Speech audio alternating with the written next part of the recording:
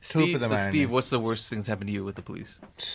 Nothing. Nothing at And all. he's brown as hell. I did get yelled at by one pretty bad on the highway. Okay. For why? Well, my son, when he was a toddler, my older one, I remember we were on the road and he had to go to the bathroom and he had to go really bad. So my ex was like, pull over, just to go on the side of the road. I don't want him to, have an accident in his car seat. I'm like, I can't. There's an exit right up the road. But she was insistent. So I pulled over to take him outside. He had stage fright. He was like 2 or 3. She told me, well, you do it, and then he'll follow. I'm like, So now you're a registered sex offender? So, of course, this is on the Grapevine, by the way.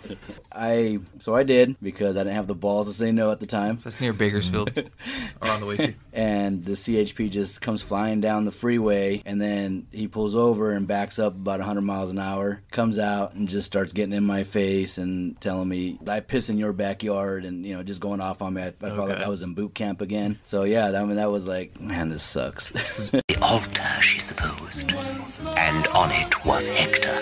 Is the throne empty? Is the king dead? The empire unpossessed? Off with his head. You got me going in circles.